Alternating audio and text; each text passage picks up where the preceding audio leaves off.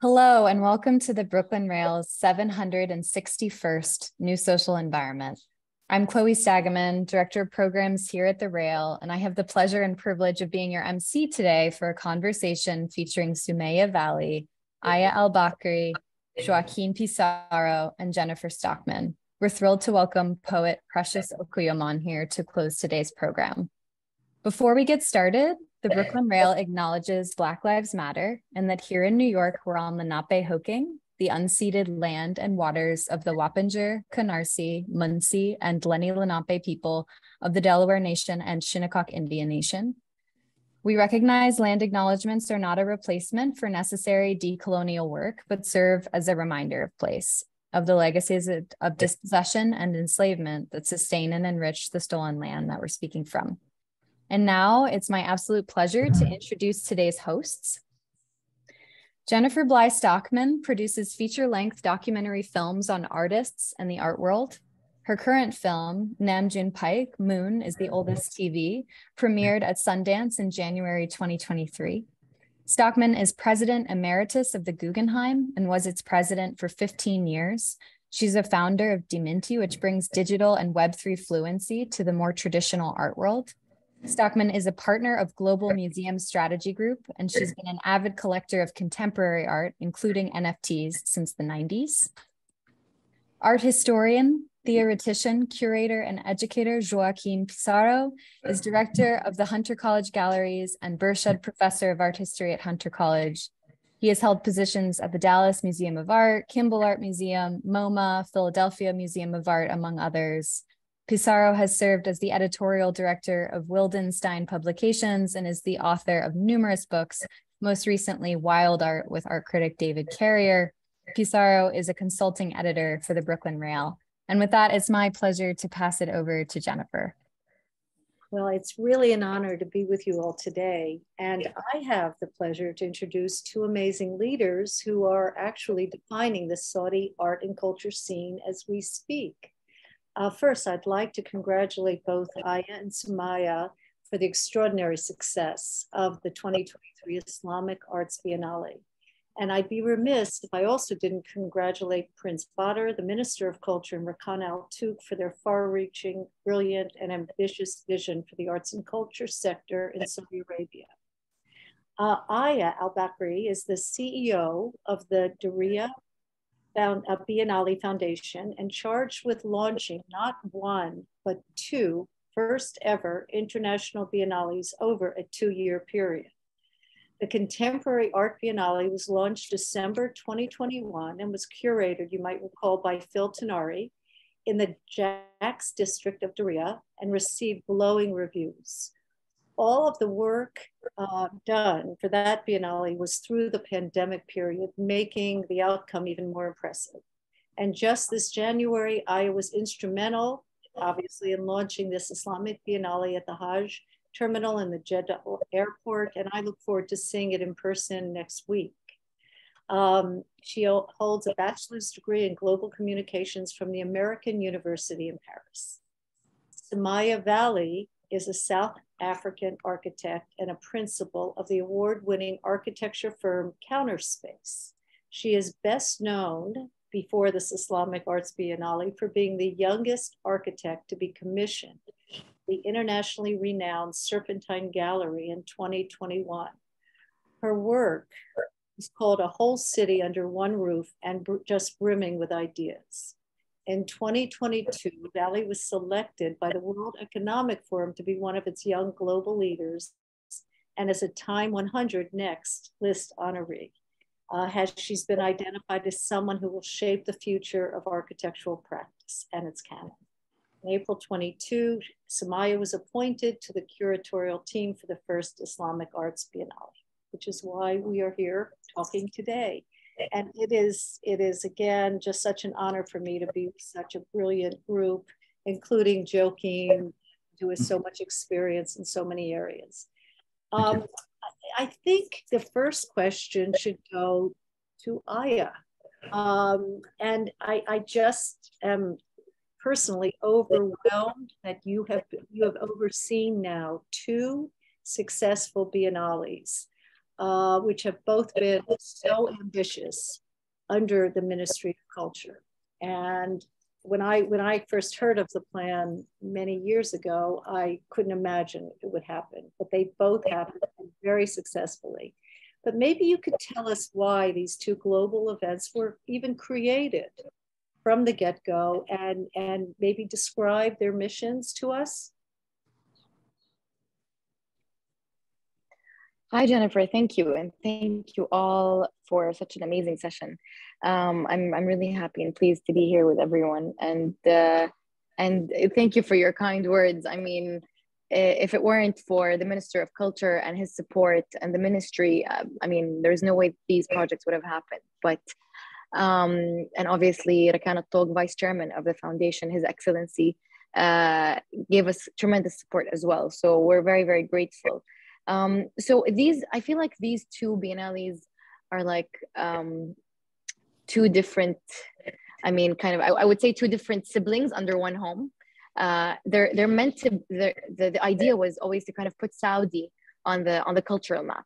So whether, so the first biennale being the contemporary was in Diriyah, to kind of put Diriyah being the actual Saudi capital, the former Saudi capital, putting it on the map with a contemporary show was very, very, very important to us.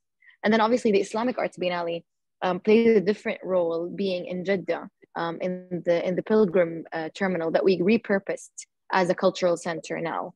I feel like these two kind of play their own role in the country when it comes to arts and culture infrastructure. So it's not only about only contemporary art, but it's also about kind of really having that dialogue with contemporary art or modern art or historical objects, etc. So the foundation is meant to kind of cover all that ground in order to speak to a local and international audience. So that was basically the idea, and the foundation does these two biennales, but within these two biennales, we do a lot of educational programs, a lot of public programs, community engagement, really to kind of nurture this and make sure that we kind of talk to our audiences. And we're very grateful that, for instance, the Islamic Biennale's attendance has been through the roof, and we've just even reached more than 270,000 people, visitors, within the last month and a half. So we're super, super happy with the impact of this amazing show that was artistically directed by Sumayya. The visitors keep coming back and asking questions and are super kind of excited to understand more about art and artists and the way that this ecosystem is growing, and that's exactly why we do what we do under the foundation. So it's like this kind of merge of international exhibitions with a very important kind of and substantial public program, which is like a very educational program that caters to different audiences, different age groups, different topics. So we do over 5 or 6 programs a day throughout the duration of the 90 days of the biennial. So it's quite heavy, a heavy kind of marriage, I would say, between these two. Yes, and the people you're able to bring over to Riyadh has been extraordinary for the panels and for your educational program. That's a really important point, because just to have a biennale without the education is lost often. And it's wonderful to look at some of these slides. I was fortunate enough to get in December 2021 to the Ad-Diriyah Biennale, and it was extraordinary. We're looking actually at a Richard Long right now. I just remember that, and he's recreating it. It was destroyed after the Biennale, and he's recreating it soon, I hope. We all hope. Yes. Somewhere in Riyadh. So that's very exciting. But I'd love now to just ask, before I turn it to Joachim for some questions. We both have so many questions for you, I and Sumayya, but before I turn it over to him, I would just like to ask Sumayya a question. And it's really about how, if you would explain to our audience how you believe the definition of Islamic art might change as a result of your curatorial vision for this Biennale? Thank you so much, Jennifer. It's so wonderful to be here. I'm a huge fan of the platform and I believe so much in the work that it does. So I can't thank the team enough for having us here and for giving us a chance to talk about this work. It's an honor to be in all of your company. And thank you also for the question. I think it's a really important one because for so long, I think the definition of Islamic arts has been handed down to us. Of course, there is a very strong existing canon of Islamic art, and it's been defined and redefined throughout the ages since, I believe, 17th century France.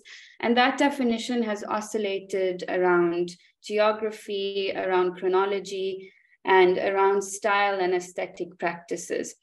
And I think as somebody who is of the faith and also someone who's very much interested in the future of contemporary art and the future of shaping cultural typologies from voices of difference, to think about how we can decolonize museums, biennales, spaces for the public realm that are interested in engaging with arts, I was thinking about how we can create a biennale that is going to put forth a definition for Islamic arts that is resonant with our lives, resonant with our lived experiences and practices, and perhaps that doesn't only focus on style and aesthetic traditions, but that really looks at the philosophies coming from the faith and thinks through what they can offer for the future of not just Islamic arts, but the future of art practice. If we think about Islamic practices, I often say if we think about African practices and African ways of being as well,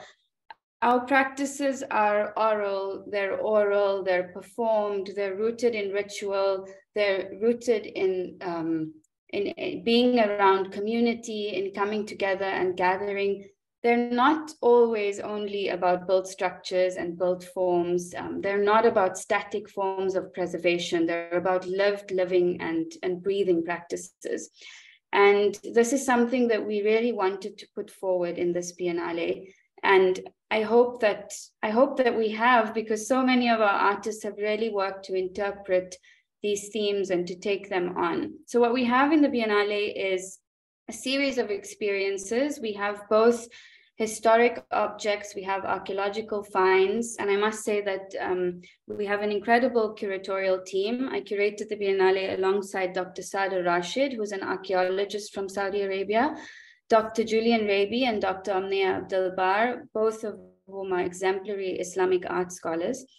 And throughout the Biennale, we have historic objects and archaeological finds juxtaposed and in conversation with contemporary experiences. And what we really wanted to do was to situate experiences and practices in a lineage of, we wanted to give them a home by situating them in a lineage with these historic objects. And we also wanted to give the historic objects a relevance and a future by showcasing them with experiences. So I hope the Biennale puts forth a different definition for Islamic arts, one that is really relevant for our lives, resonant with our practices, and is created in the image of us from within the faith as a manifestation of our identities, which I believe is so important at the moment, but also as a welcome and as an open hand to anyone who wants to learn about the faith as well. Thank you so much. I think that this conversation alone could go on for a long time because it's just fascinating. But Joachim, I know you have a lot of questions for both Aya and Sumayya. Thank you, Jennifer. Yes, you're absolutely right. Well, first of all, welcome to you both, and thank you, Jennifer. It's a pleasure to co-host this extraordinary event with you. I haven't seen the biennial, would love to see it. I've read a lot about it, and the more I read about it, the more I'm interested and eager to see it. So I hope this will be possible soon. But I have a question which is perhaps sort of tangential to what we discussed so far. Most of the members of the audience probably are not familiar with the population in Saudi Arabia. And when you look at the demographics of the population, so it's a country with a very young country with less than 40 million people, which is about the average population of any country in Europe, most countries in Europe. But what is very unusual, if not unique, is the fact that out of this population of 40 million people, you have between 70 and 80% of the population who are younger than 30 years old.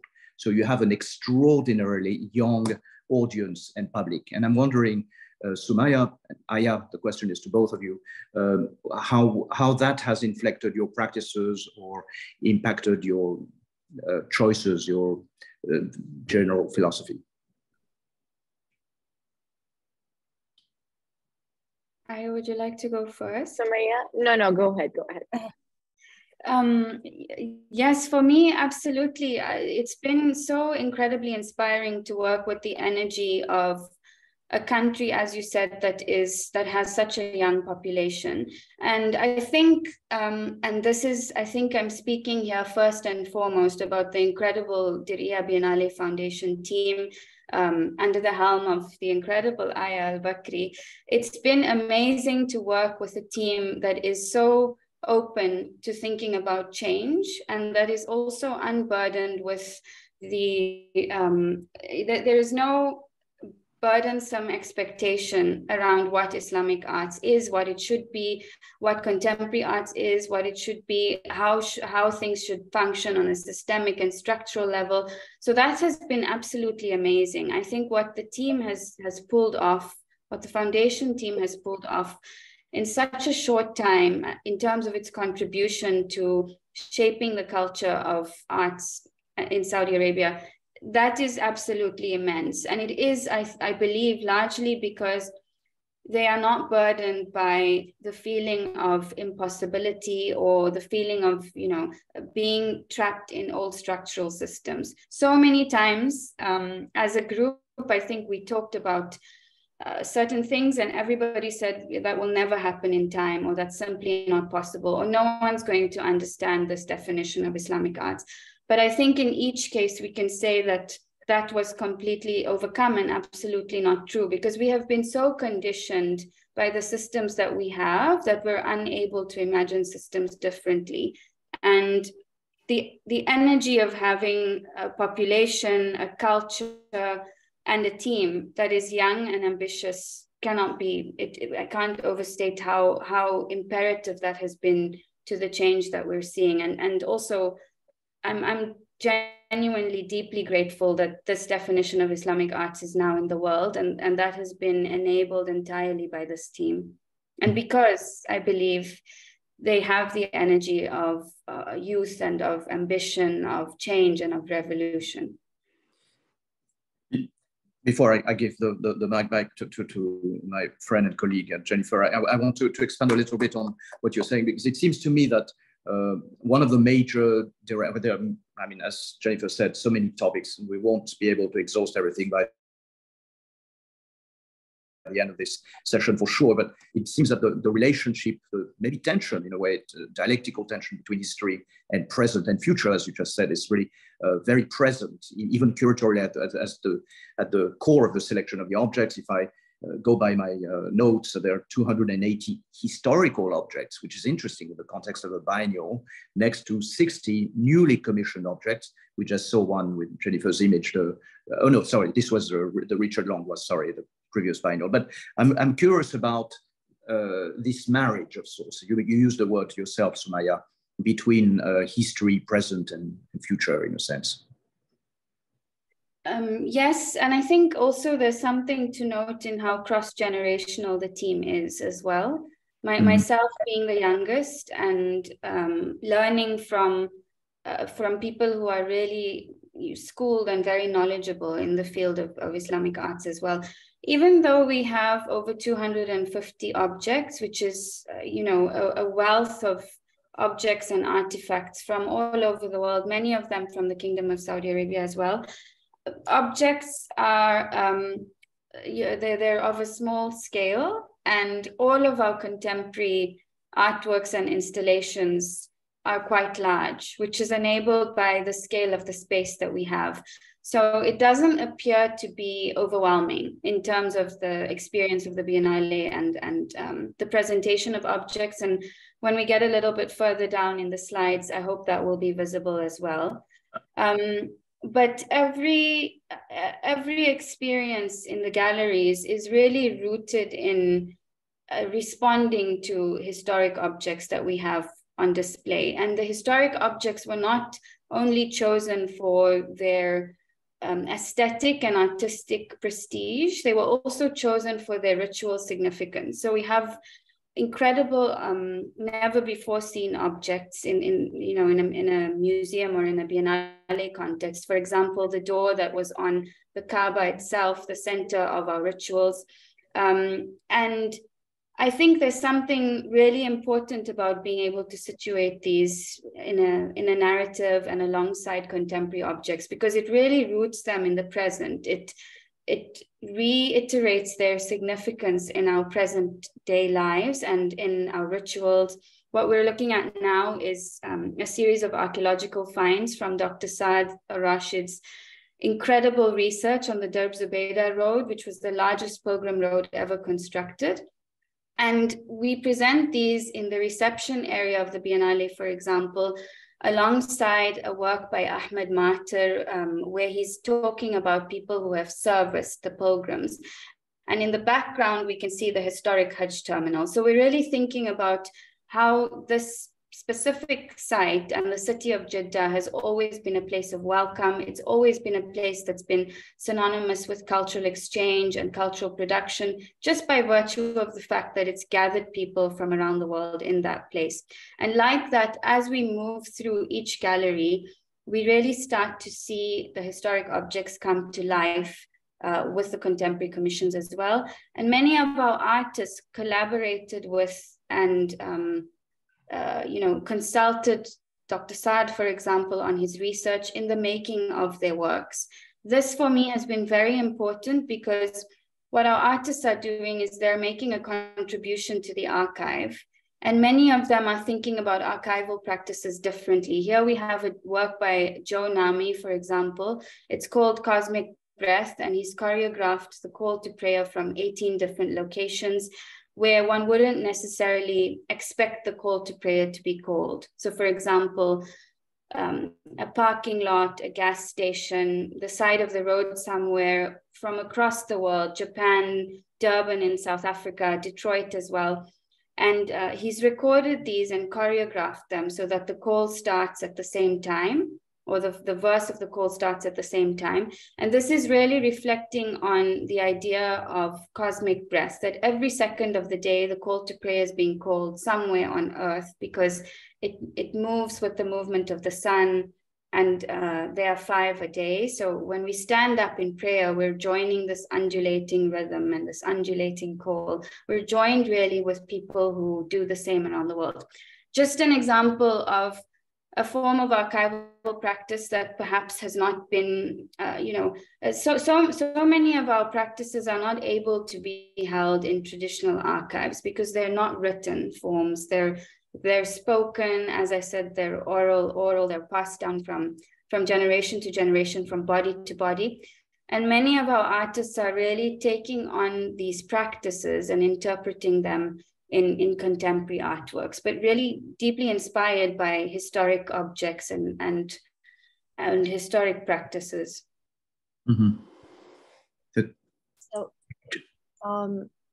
I would just like to add, as someone who's had the opportunity to spend some time in Saudi Arabia over the past 3-4 years, the culture, as both Sumayya and Joachim alluded to, is so youthful and so spirited and so enthusiastic about all these plans that the Crown Prince has for its 2030 plan.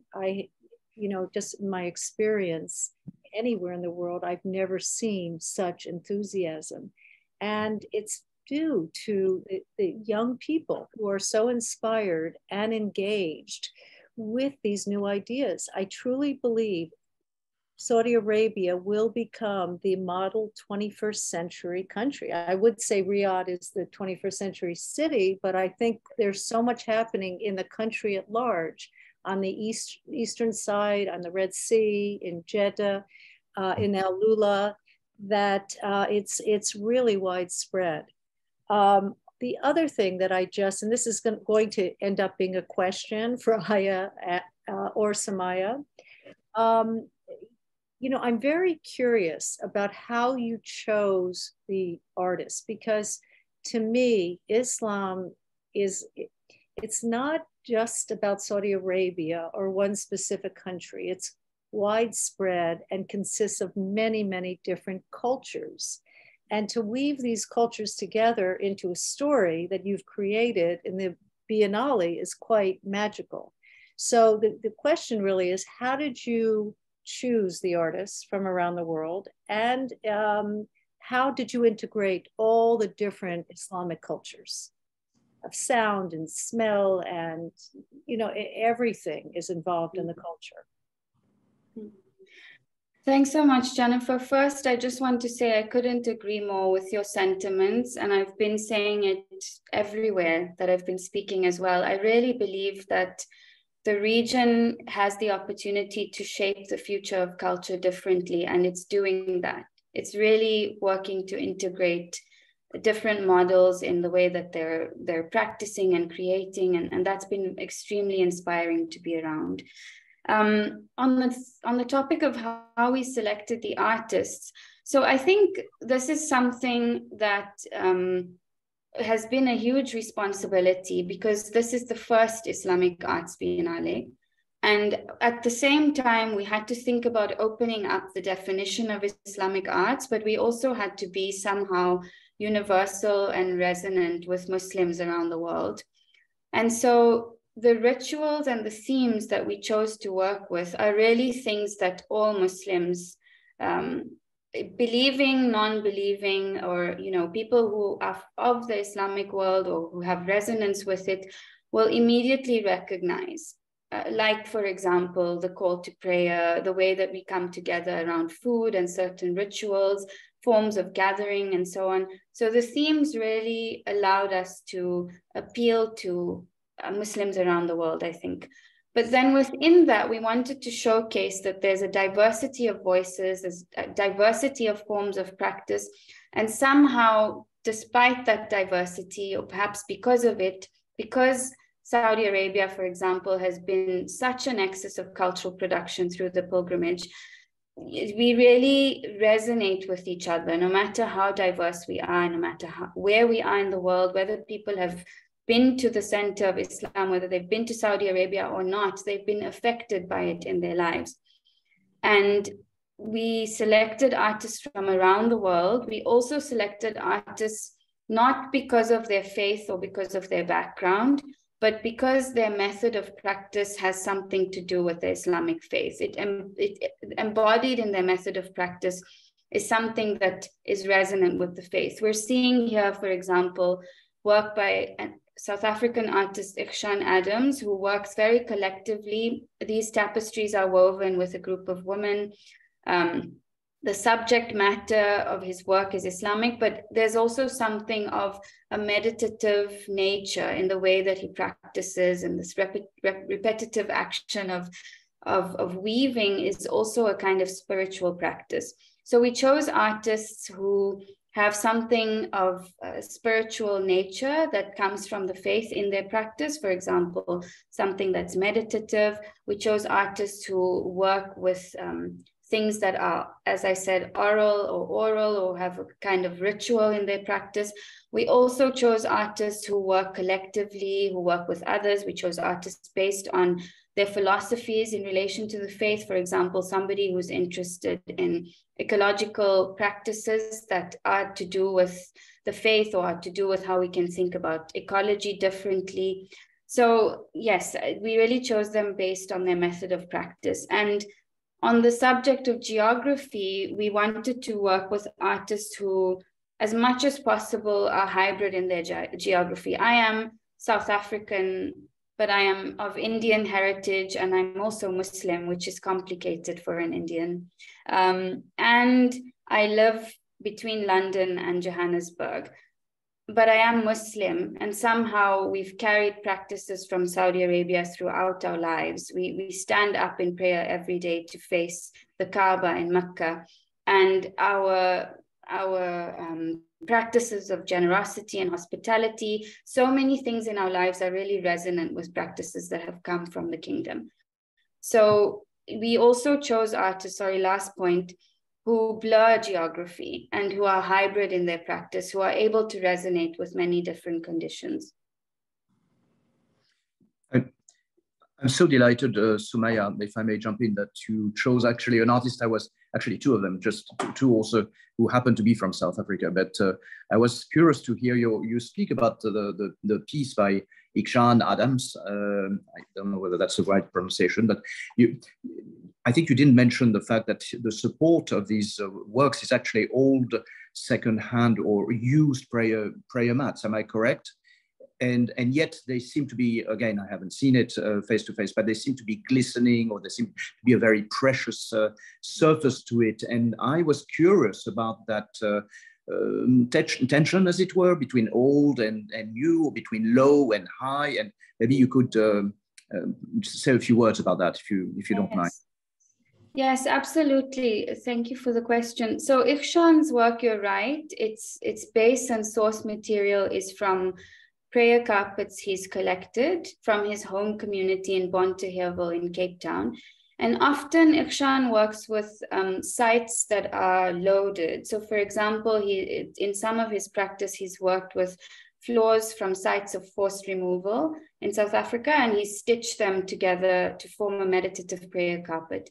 In this work, his intent in the beginning was that he would collect these carpets that have been in families for generations, and he would stitch them together in a kind of communal gathering of bodies. But when he collected them, he couldn't bring himself to cut these really precious carpets that had been in families for generations. So what he did instead is he worked with the imprints of the markings and of the bodies, and we saw that in the slideshow a little while ago. And he stitched together a new tapestry for each carpet with a collective of women that he works with in his studio as an homage to these bodies who have really come together through their faith against apartheid in very difficult conditions over generations. And alongside that, the other work from South Africa that you mentioned is by Harun Gunsali. In this work, we see 1,000 cast hats, and it's about the funerary procession. Yes, go ahead. Sorry, I'm wondering for our audience whether it is possible to go back to, we saw the image about 5 or 6 slides ago, and I don't know if it's easy to do. Yes, exactly. That's the number 59. Yep. And then if you can get a close up on them, they're quite sensitive. There we go. There we go. So these are actually cast, are they not? Yes. Yes, it's extraordinary because everybody thinks that they're fabric from the photographs, and even if you stand next to them, you have to touch them to know that they're not. So really very painstaking, meticulous casts. And as I said, again, something meditative in this process of casting them. But this is about the funerary procession of a man named Imam Abdullah Harun, who Harun is actually named after, who was an imam and a community and religious leader.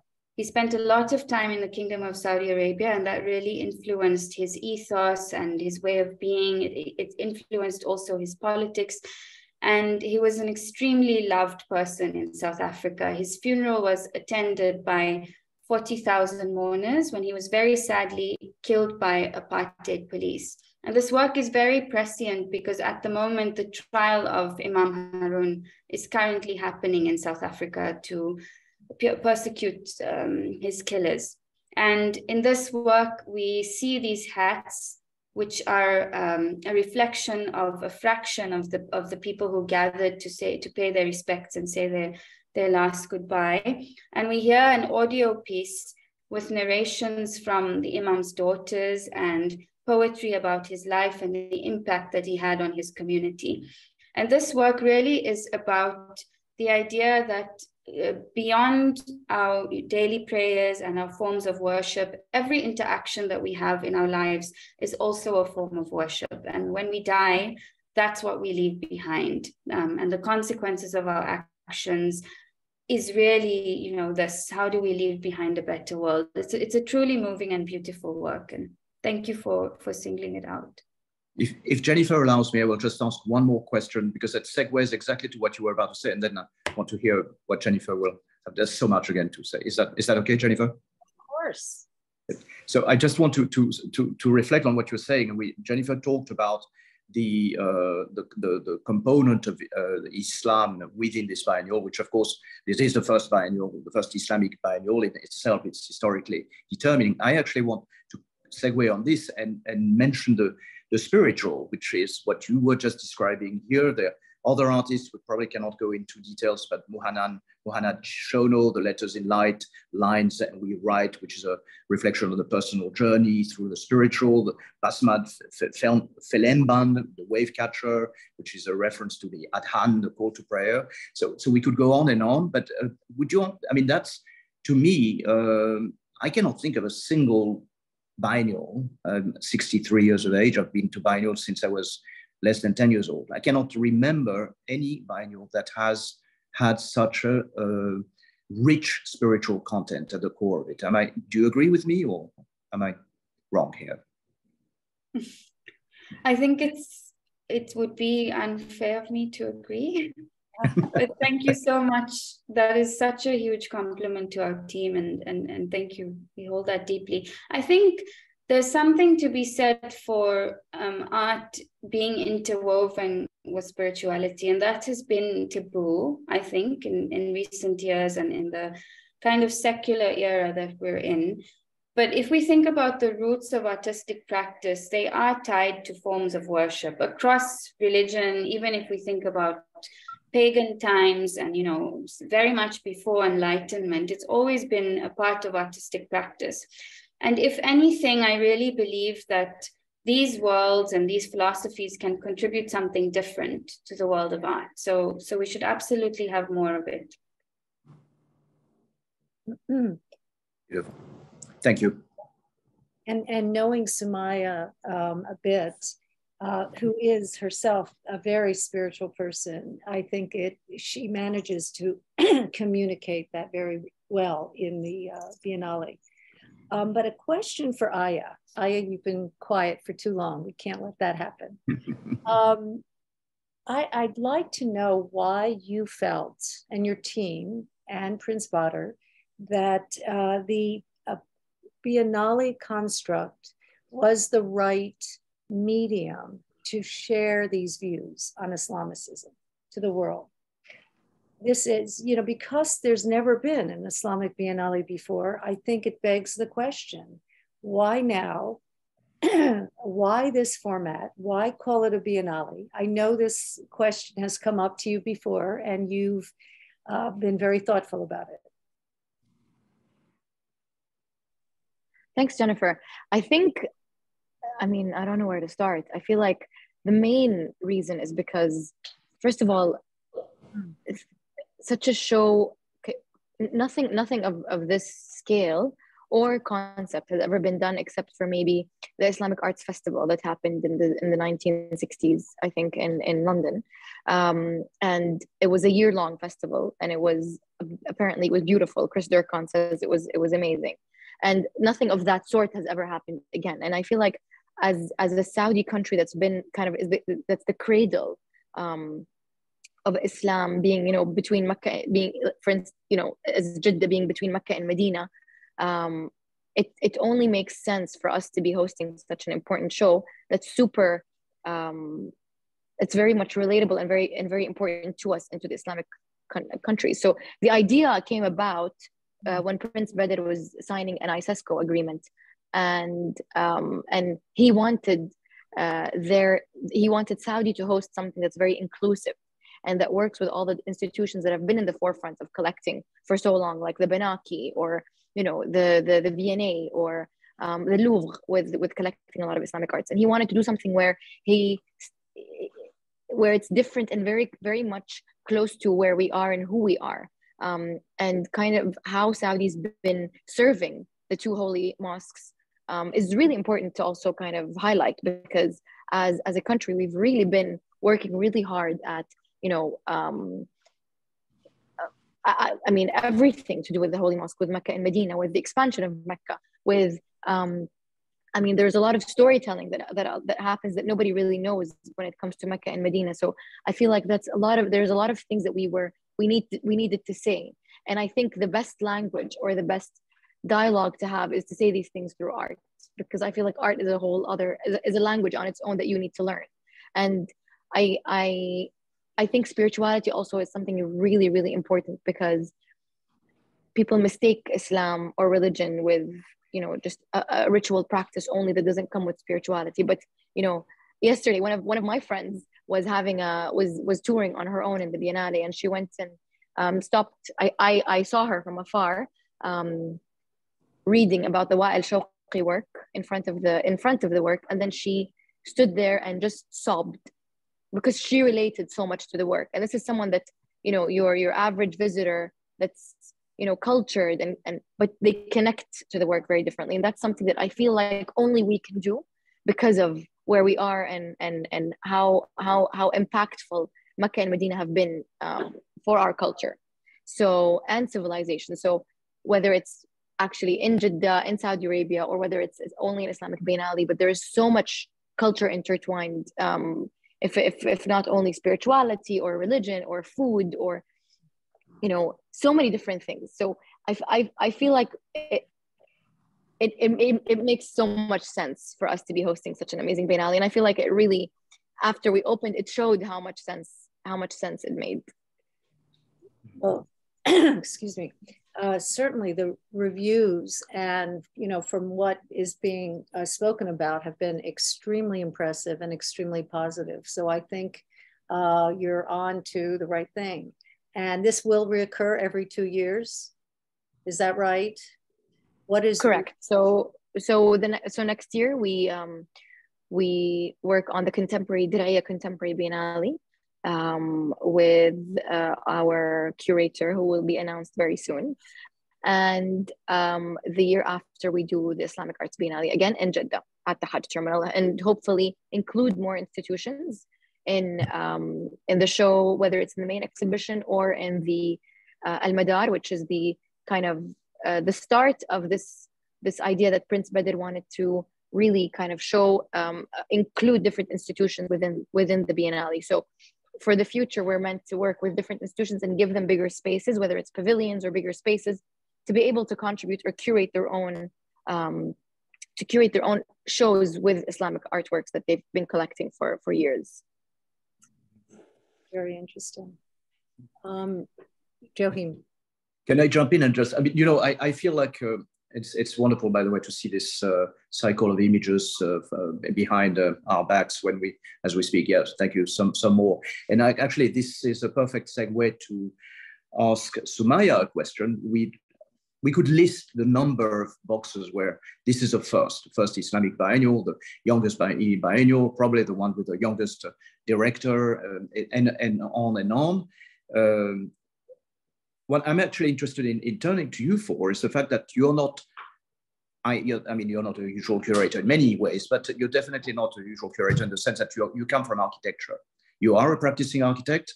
I believe you are still a principal in Counterspace. Am I correct?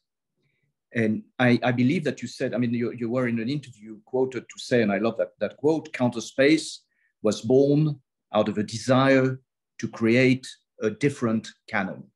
Well, that different canon is very much, it seems to me, the way you've applied that concept to this very biennial itself. But I'd like to turn to you to ask, it's not frequent to see a director of a biennial come from the world of architecture. How has that inflected your own selection, your own views?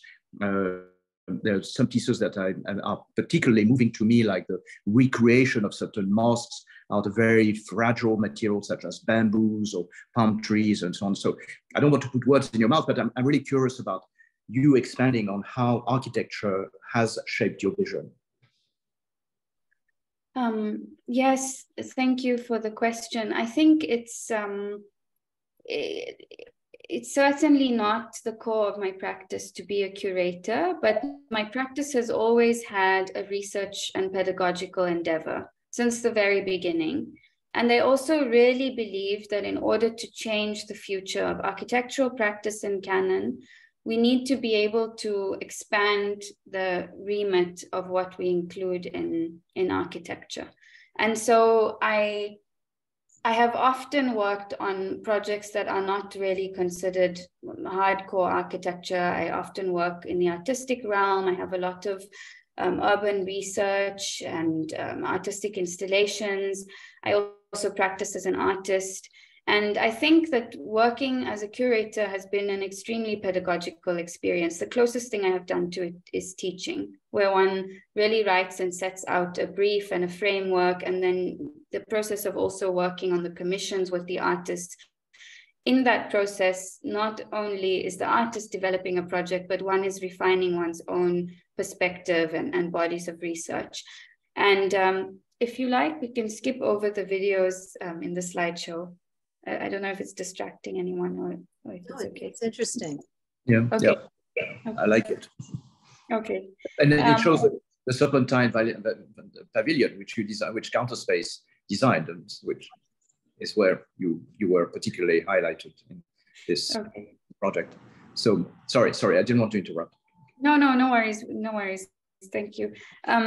So yes, I think there are certainly works that are spatial and architectural in the Biennale. You mentioned two of the mosque projects, one of them by Scene Architects, who is a collective from Riyadh that is really specifically focused on Najdi architecture and on architecture from the region and what it can offer for the future in terms of how we think about sustainable futures and ecologies, and how we think about how we preserve heritage and lived practices.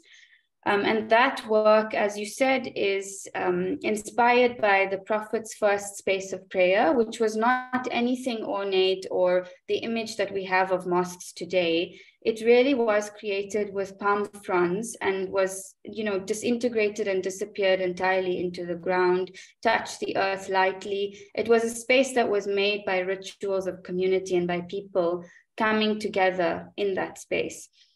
And that, for me, is an architecture that's different. It's putting forth an architectural future that's different. If we think about the mud mosques of Jenne in Mali, they did that as well. They're still doing that. They're thinking about how we can preserve heritage, but not in a static way, in a communal way where everybody comes together through this festival to re-mud the mosque year on year. And arguably, it's the same mosque that has existed over hundreds of years, but each year it's new and it's collaborating with the seasons. There's a form of community practice in how it's made. Many of our architects and artists, Yasmin Lari, the other architect you mentioned included, were inspired by this idea that also is very Islamic. How do we preserve in a lived and breathing way? And I believe as an architect that can offer something for the future of architecture. I also believe that it can certainly offer something for the future of artistic practice. Here we can see, and Chloe asked me to include these, some of my own work that is also inspired by these very same ideas. And I think that this perhaps has come from not only my position as an architect, but my position as an architect who wants to shape the future of practice and canon differently. And I'm particularly interested in how we shape the future of cultural typologies differently. And a Biennale is really a site for making the future. I also think that the experience of this Biennale is very narrative, and it's also, a lot of the works are large-scale installations. So it's been really amazing to be able to work as an architect on envisioning this narrative and these large-scale works as well.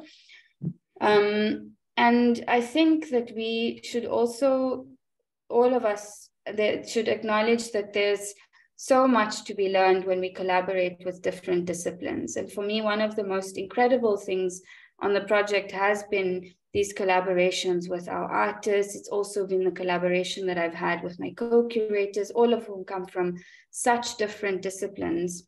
And I think that my practice as an architect has been deeply enriched by this process. I don't know if you noticed the smiles on several people's faces, the humor in this letter from older Sumayya to younger Sumayya. Both Jennifer and I pulled out our iPhones to this is absolutely brilliant. You saw I was taking a picture, yes. Me too. And what a perfect segue. I mean, Jennifer probably should and must have the last word, but I love the fact that number 23 is poetry is a necessity, as an introduction to our coming poet who will conclude. But Jennifer, please. Yes. Well, I'm curious. I believe that this Biennale was really meant to attract Saudi's own population rather than focus on tourism, although it's a positive thing for tourists to come and see it. But maybe you could talk a little bit, Aya, about the demographics of maybe, and even compare the Ad-Diriyah Biennale of Contemporary Art, since we'll look forward to that next year, and who is coming and who's interested, and what is your objective? Do you want it to become a destination for tourism the way the Venice Biennale is and so many Absolutely. Of the other art events around the world are? Yeah. I mean, the focus is meant to be for both. Where we are, I mean, our aim as a foundation is to do a cultural exchange or cross-fertilization. We want the international visitors to see the works that Saudi is doing as a whole, but also what Saudi artists are doing and their practices. That's something really important for us, that a lot of curators came to see. So I mean, our day-to-day audiences are definitely the Saudi population and the locals, but we have had a very large number of international visitors who visited at the opening, who still keep coming through different, whether it's entities or as guests of some of our friends of the ministry, or your regular visitors that book online and just grab a ticket and come in. We've had actually a lot of international visitors. If anything, I think the percentage is quite large of international visitors, but they just come segmented or groups all together. They come to Jeddah and then they go to Al-Ula. So no, actually we've been getting really, really good visitors, and we're still going to get a lot more. A lot of people are aiming to visit while visiting the Formula One as well. So any event that's happening in Saudi brings a lot of other visitors, but the Biennale is always the first stop, thankfully and gratefully. So I feel like the demographic is growing for both international and local, and I think we have to keep growing that as we go. If we go back a few slides, there were some images of some pilgrims at the Biennale. And I think this has also been something incredibly special. On a day-to-day, we really have a cross-section of Jeddah visiting the Biennale, and we have so many families, we have so many young people who are visiting the Biennale. We also have so many old people who are visiting. Aya told me recently that the one thing that the team has been asked for repeatedly and that they have to keep buying is wheelchairs, because there are so many families and so many young people who come and then choose to bring their grandparents a little while later. I've heard this from many friends as well. And it's really a kind of active place for Jeddah. I think people are coming to hang out, to see each other, to meet, and then there's art in the background, which for me is so incredibly special. And the other group that we have that's been really special to witness and be a part of is pilgrims who are coming for Umrah pilgrimage. And the Biennale Foundation has actually organized it so that as they land in the Hajj terminal across the road, there are shuttles that come over, and they have a special tour that is objects and artworks that are particularly related to the pilgrimage that they're about to go on. This is incredibly special for me. When I first saw this, and when I first engaged with the site, I realized that my parents could be our audience, my grandmother could be our audience, my nephews could be our audience, my nieces, and this is something that is so moving. And to expose audiences like this to art in a way that's not intimidating because they're familiar with the content is something that's so impactful. Wonderful. Thank you, Sumayya. And actually, just to reiterate on Sumayya's point, a lot of these pilgrims also visit while heading back to the airport, the pilgrim airport. So the reason we keep buying these wheelchairs is because a lot of these pilgrims are also old, and still make it a point to stop again at the Biennale to see the art and then head back home. And I feel like that's so beautiful that we're part of their journey. Well, it's so brilliant because Muslims from all over the world make this pilgrimage. Right. And to just go to Mecca or Medina and then home, you know, this is a way to further educate them, further expand their experience. So I think the whole idea of putting it at the Hajj airport or the terminals is just brilliant.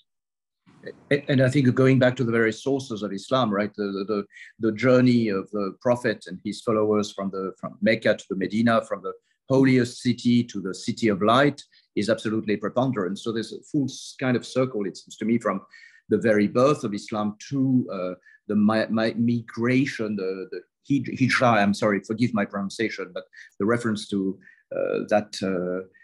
Migration, the number of canopies you've seen as well is so symbolic of that particular aspect. And I noticed Gary Schwartz was referring also to the diaspora, which we tend to forget is so immense throughout the world. Was it 1.1 billion people or 1.2? You know, from Spain to Indonesia, you know, covering all continents. The director herself is from South Africa. You know, we forget how diverse, incredibly diverse the Islamic population is. And this is, to me, a great salute to this incredible diversity. I don't know if Aya or Sumayya want to conclude with this, or maybe say a few words. Aya? Yeah, I couldn't agree more. There are almost 2 billion Muslims that have, I mean, by census, I'm sure there are many more. There are also beyond that many more people who may not identify as Muslim, but who are of the Muslim world, who grew up in these cultures, who are resonant and familiar with that. 1 in 2 Africans is Muslim, which is also a statistic that people are often so surprised by. And I think to have a Biennale that is speaking from and to these voices and opening up the definition of Islamic art so that, as Aya said, you know, we can really start to understand and appreciate what the Islamic faith actually is and what the roots of it are and who its people are. There's been so much misconception about Islam.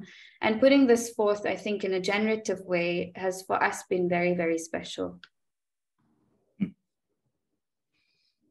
Lovely. Jennifer? Well, I know we're opening up soon to questions from the audience, but Sumayya, who have been your major inspirations, both from the Muslim world and the world of architecture? You know, I'm thinking Zaha Hadid, but I don't necessarily see a strong connection between your work and her work, but I'm very curious to know how you think about that and where you go for inspiration as well. Where I go for inspiration, the letter that was on the slides is, it's a letter to my younger self, but it's also a love letter to Johannesburg. And I believe this very much about Johannesburg, but I also believe it deeply about Jeddah now, and I believe it about so many southern conditions. I think there is architecture, there is art, there is design form, there is design thinking that is waiting to happen from our contexts and from our practices, from our lived experiences. And that is for me, first and foremost, the biggest inspiration that I have.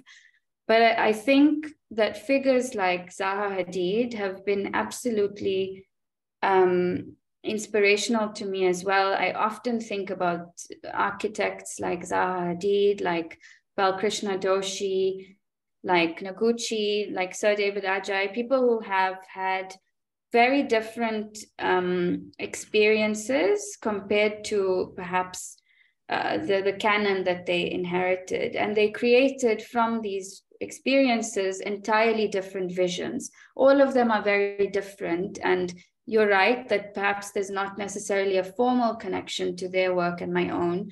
But what I do find incredibly inspiring is that they somehow found ways to bring those worlds into being and to take their experiences, to take these different perspectives and to translate them into vision. Thank you. Very interesting. Chloe, should we continue asking questions or should we open it? We can open it. Or I'm not sure. I'm so thankful to the four of you for this incredibly generous and enlightening and illuminating conversation. Thank you so much for all of your dialogues and everything you've shared today. We do have a few questions, and I encourage those of you in the audience who have a question to post it in the chat or to raise your hand. The first question is going to be from GE. GE, feel free to go ahead and ask directly. Thank you so much, Chloe, and thank you all for such an expansive afternoon. It's taken me in so many places that I think are so necessary. My question is it the aim of the Biennale to help establish art as an aid and support to the spiritual life, tracing the creative act to its ultimate source, kind of inner knowledge and barakah or grace, which can make the crystallization of inner realities in form and space and time possible? I know that's a big question, but that's where I was going, taking this all in today. So thank you. I'll start with our Biennale and this theme, and then I'll hand over to Aya to talk about the bigger mission of the Biennale itself. But yes, thank you so much. I read that in the chat actually, and that's such a generous and thoughtful reflection. I hope it can be true. I think it's absolutely in our ambition and our aspiration to think about how we can work with art to bring people closer to their faith and to their practices. But for me, and I think this also connects with questions of decolonization and so on, it's been very important to be able to work with philosophies that come from the faith, to put forth how we can think about the future of art practice differently. One example is, for example, some of the dilemmas we've had with the historic objects. And Aya is very aware of this as well. When we first started to have a conversation about bringing the Kaaba door into the Biennale, for example, we were, there was concern about how this would be, how this interfaces in a Biennale or a museum context, because part of what we do naturally is we want to touch the Kaaba, we want to touch anything associated with it, because we believe that there's a barakah in that. But in the museum world, that is, of course, something that's frowned upon. So I think that what also these small things and these things throughout the Biennale have really been able to offer us ways to think about museum practice itself differently. So, how we now are thinking about how things are a lot more interactive, how we have a lot more direct contact with them, how the integration of sound and performance happens in the Biennale. Many of the artworks themselves have been invitations for other artists to create performances and activations. So there's a generosity in them as well. We saw an image earlier of a table that's an artwork by Lubna Chowdhury, for example, that is inspired by rituals of breaking fast from around the Islamic world. And that table is actually actively used and programmed throughout the Biennale. We've invited scholars who have research on the migration of food species. We have invited an artist also to work on a performance on the table and a gathering. And so I think these things are things that come from lived practices, but they can also offer a contribution to the future of arts. And for me, that is something that's been very important about this Biennale. Aya?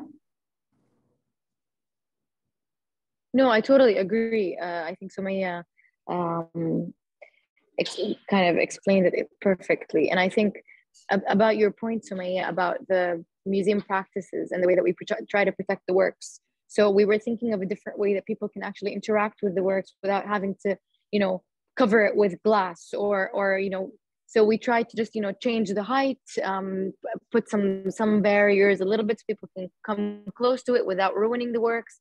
So I think we changed, like you said, Sumayya, the dynamics of how the museum world works when it comes to the artworks, and we tried to make it super close and super relatable, whether in concept or physically to visitors.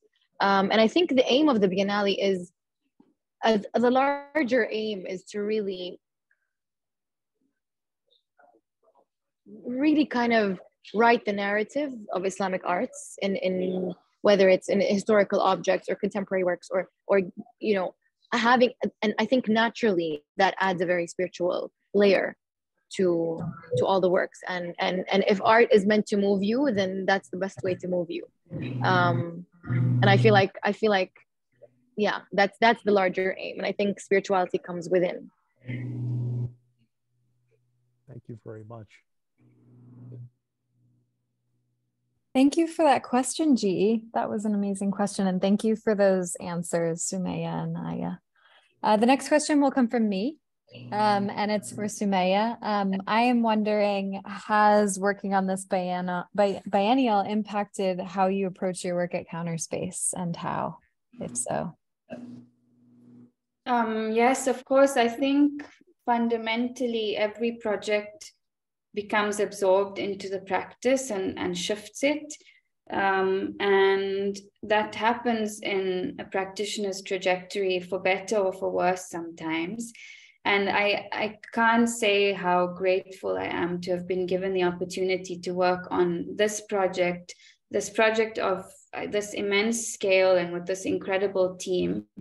And so many, I think there are so many things that I will take forth, not only in my practice, but in my life. I really think that it's now, fortunately or unfortunately, like a thesis that will just continue and will be present in every other project that I do. And I think that this is important to say, because the impact that a platform like this can have on a practitioner's life, on a young practitioner's life also, is immeasurable. I hope that we can say the same for many of the artists that we worked with, that this experience also has become a moment in their trajectory that will positively shape their contributions for the future. For me, I think the most impactful thing has also been the idea that work like this is possible, and being able to see this Biennale realized, to be able to work with this incredible team and to understand that we can actually shape the future of culture differently. That for me has been really profound.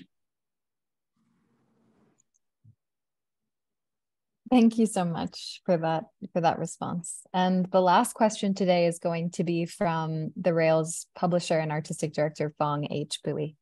Phong, I'll hand it over to you. Thank you, Chloe. Thank you, Joachim. Thank you, Jennifer, Sumayya, and Aya. It's very fascinating hearing you undertake this monumental, courageous effort.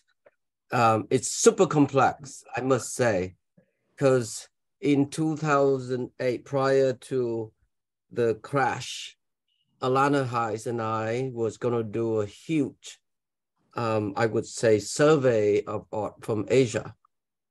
It would take over the whole entire MoMA PS1 and half of MoMA. It never happened because of the crash, but we traveled extensively to 14 countries, several months. I think ended up at least visiting 100 plus studios from everywhere, from Shanghai, you know, to Beijing, all the way to Singapore, to Seoul, elsewhere. And what was so interesting to going back further, hearing what you've been discussing, I can't help but to think in my interview with Ai Weiwei, you know, I spent a few times in Beijing, in New York, and elsewhere with him. And it's just bring back to the very beginning of June 4th, 89, the Tiananmen, you know, Tiananmen Square episode, the Tank Man, who I think was the most important pertinent symbol at the time, how it evoked the desire among population of young people, young generation, to be unique individuals in a way. And I, in the course of talking to Weiwei, I said, you know, Weiwei, you are the personification of the Tank Man in the art context. Because in 2000, you probably all remember, he created a very controversial, coinciding with the Shanghai, the third Shanghai Biennale. It's called Fuck Off. You remember the series of photographs with fingers right in front of the White House and all the world famous monuments. And it was called uncooperative attitude. It's very interesting. Asking avant-garde artists or artists who participate, making work that does not in any way assimilate to what they were being trained from the Beaux-Arts tradition or the Chinese traditional tradition, all of it. And it was interesting in a sense because in the context that we should be remind ourselves that Edward Said, very important book in 78, Orientalism, was a very important text, controversial, you know, when it came out, and it's essentially trying to, you know, share that it's been an inaccurate cultural representation of the Middle East, that at least he argued it's Occidental, but it's all ultimately really dictated by Eurocentric certain form of prejudice against Arab and Islamic culture and so on. So it's very complex the way I'm trying to reframe my question here, but I know that in the interview with Barbara Walter, with Xian Jaemin, right after the incident of June 4th, he couldn't answer directly whether the Tank Man is to be found, how we can trace what happened to him. The reason I'm asking this, because we all here was very perplexed by the disappearance of Jamal Khashoggi during the Trump visit, you know? So the question is really something that we already know. Has been a bilateral relationship between Saudi Arabia and US. I mean, that started in the 30s. It's been an ongoing, complex relationship. We know that. Question is, as we are lover of art, committed individual to facilitate culture as an advanced form of, I don't know, certain kind of liberated means through the made object. You know, as Shirley say, poets are the unacknowledged legislators of the world. Poets and artists always work together. So my question ultimately is how much, you know, liberty, how much freedom, because we know art and politics never mix. It has tried in Nazi Germany, it didn't work out that well. Same thing can be said with Soviet Union, you know? So it's a different world, you know? There's Islamic absolute monarchy, and then where we are in the US is really a secular constitutional republic representation. So it's a very interesting where we are now. So how much is it that you all have the freedom to undertake to do what you do curatorially without anyone else in the governmental level, you know, dictating, sharing, telling you what to do? It's a loaded question, sorry. Question. Thank you so much for the question. From a curatorial perspective, the client for the project is the Ad-Diriyah Biennale Foundation. And Aya can speak a little bit more to the setup and where that sits within the Ministry of Culture and alongside it. From a curatorial perspective, I think that there have been intentions from the Ministry of Culture around, for example, discovering and working with collections in Saudi Arabia, around working with other Islamic institutions, and around facilitating international conversation and exchange with those Islamic institutions. But curatorially, and I don't really feel that there has been interference in terms of the creative thinking around the Biennale as a whole. I think I really wanted to be very mindful that Islamically, everything that we're doing is in line with scholarly thinking. And we also had a process of consultation with religious leaders, which was very much about the validity and the accuracy of content, not necessarily about the creative and curatorial vision. And I also will say, and I'm very glad that you brought up Edward Said and Orientalism, that there has not been a biennale or a definition of Islamic art that has existed like this in the world before. And it is extremely, extremely brave of the Ad-Diriyah Biennale Foundation and of the Ministry of Culture to put forth this vision and to support this vision for Islamic arts.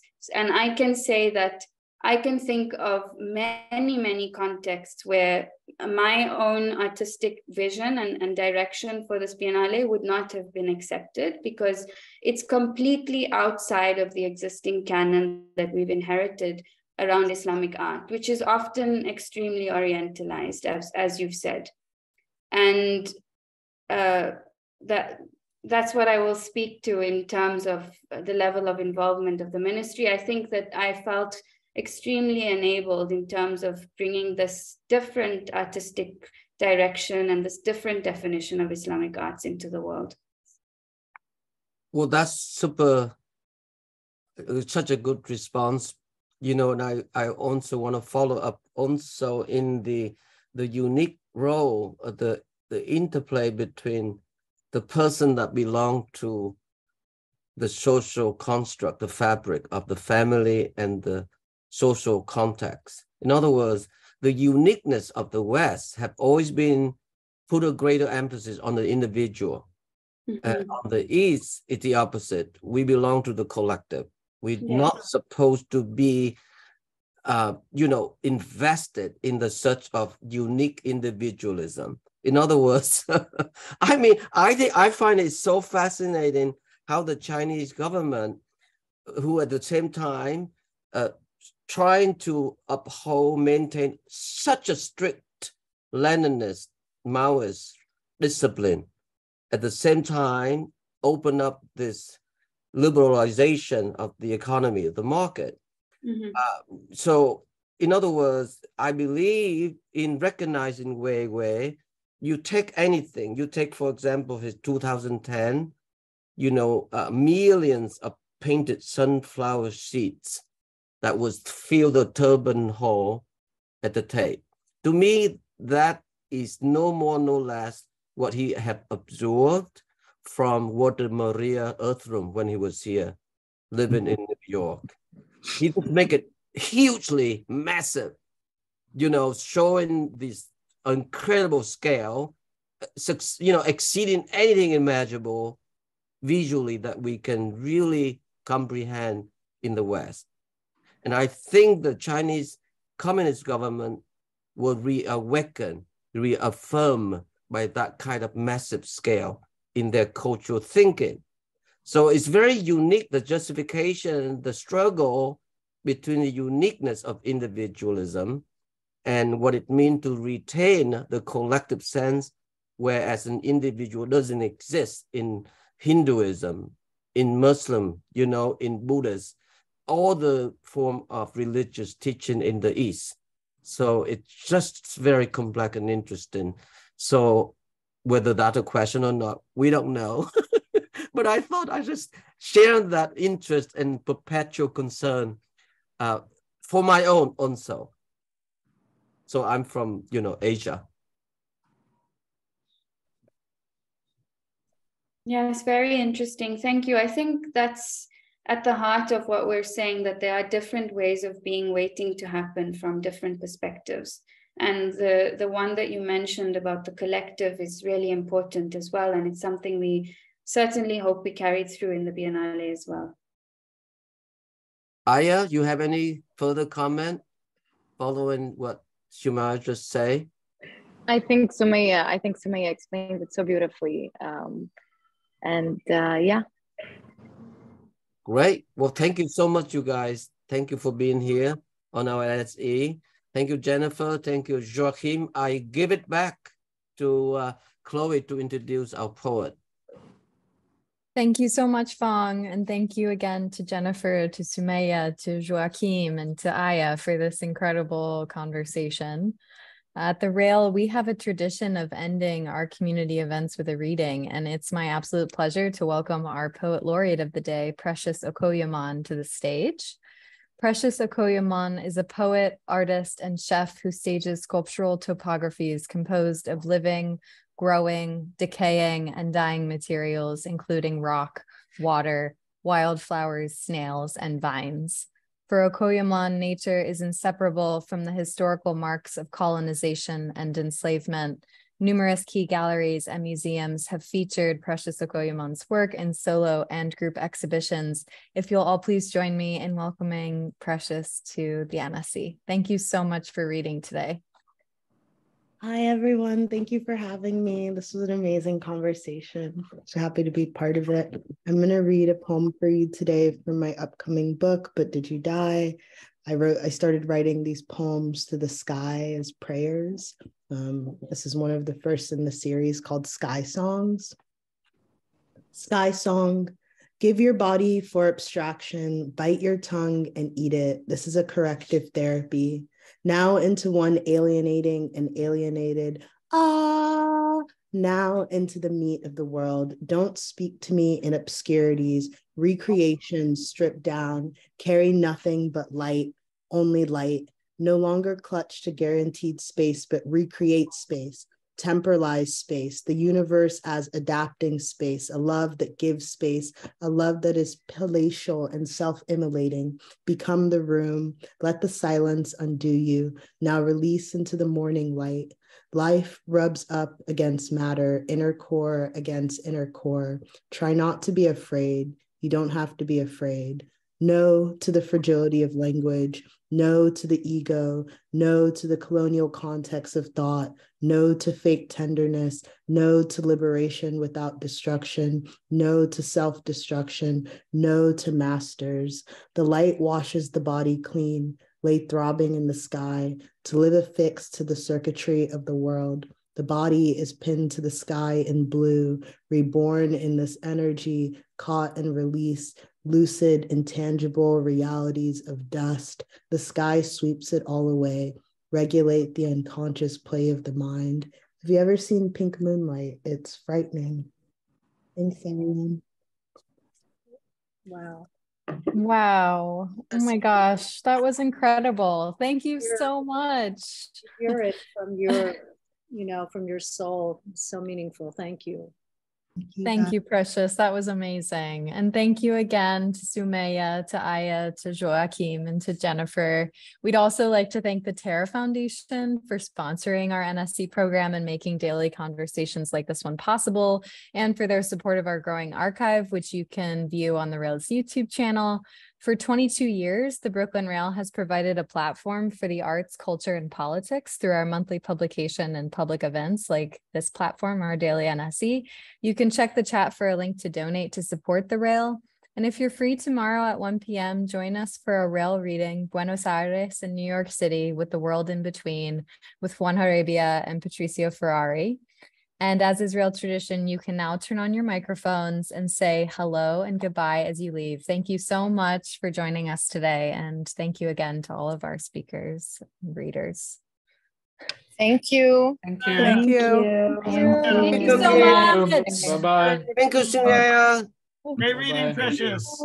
Thank you, Precious, for the reading. Thank you. That was amazing. Thank you, Jennifer. Thank you, Sumayya. Thank you, Daya. Thank you, Thank you, Jennifer. Sumayya.